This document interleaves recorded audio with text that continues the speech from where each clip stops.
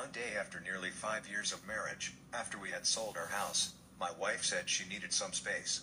So we got her an apartment and I went to stay at my dad's house. Not my choice. Her dad asked me to meet him at McDonald's so we could talk. He said to me, "You need to see what she's doing when you are not around." I said, "What?" "You need to see what she's doing when you are not around." It all went totally right over my head. Then on a Friday night, I went to pick up my little girl and we went to a high school football game. She always had her pom-poms and she loved the bands at halftime. She was 4 years old. She fell asleep at halftime so we left the game. As it turned out, we were already driving near my wife's apartment and it was about time for her to go to work. She worked as a police dispatcher. I parked so that I could see the stairwell of her apartment. Soon I saw two people come out of her apartment. One was my wife and the other was a man. My heart stopped. I could not believe what I was seeing. They were walking to her van. My daughter was still sleeping. I started my car and moved it to the back edge of the apartment building so I could see her van. Then I saw them come into view and go to the other side of her van, the driver's side. I made sure my daughter was still sleeping and I got out to see who my wife was with.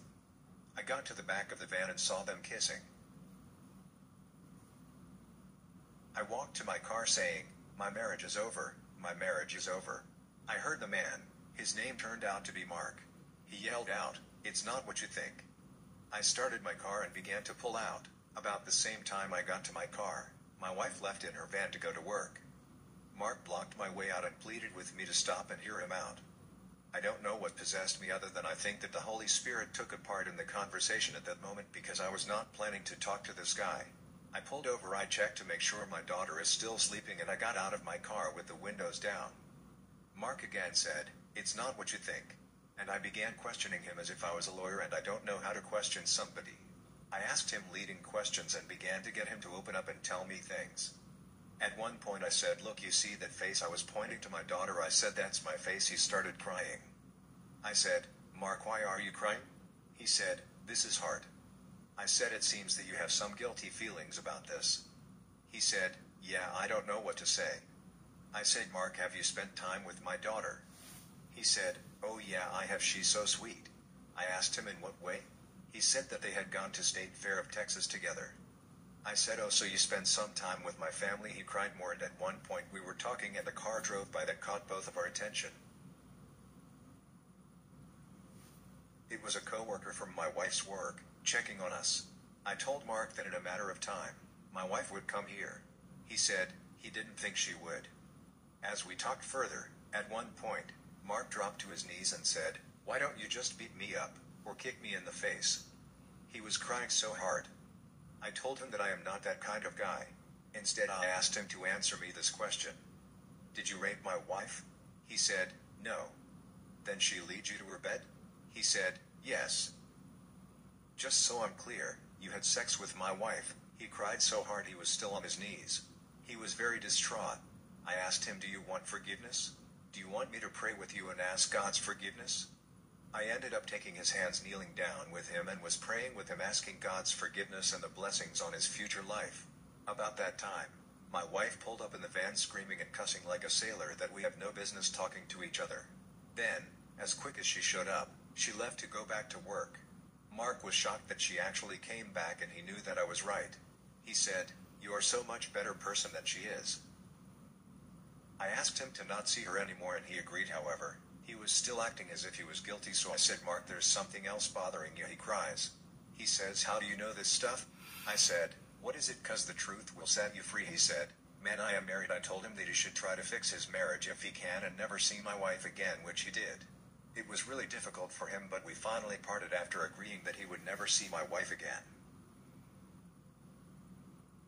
In the coming days I was heartbroken. I could not eat or sleep. My life was in shambles. My heart was broken. It also made me realize that once I told my daughter that I knew about Mark, she started crying. "This is Daddy. Mommy told me never to tell you about Mark, never to tell you about Mark." No, she was only 4 years old and I had her with me for the next couple of days and she did not wet the bed.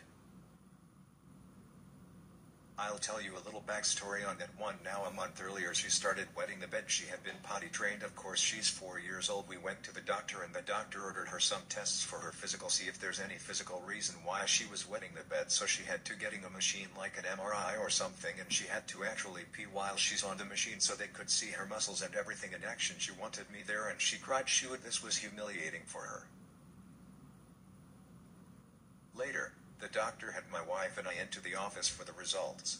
He said, physically there is nothing wrong with her, your daughter. He looked at both of us. He asked, is there something going on at home that is upsetting her? I said no, but my wife also said no. This was a couple of months before we sold our house.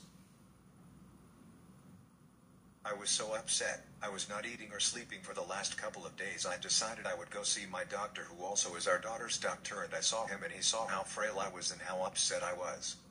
I was telling him about that my daughter was having to hold a secret, that my wife was cheating on me, and he said yes, that was probably the reason. By this time, she already had stopped wetting the bed. My doctor said, you have got to eat, you got to sleep. If you don't get yourself under control, I might have to put you in the hospital for malnutrition. I thought, wow, I'm really letting this get me. I decided to get a meeting with my wife so that we could work things out, so I met her in person, and I was crying and I was upset, and she was not. She was not showing any emotion, just normal. I said, we need to work things out, we need to go get counseling. She told me, quit crying and act like a man. You know what you need to do, so go and do it. She wanted me to file for divorce, and I thought about it for a while and decided that's what I have to do for my own type of closure. I have to do this because trying to hang on to the marriage when she doesn't care. After that, I went out and found a lawyer and I filed for a divorce. Thank you.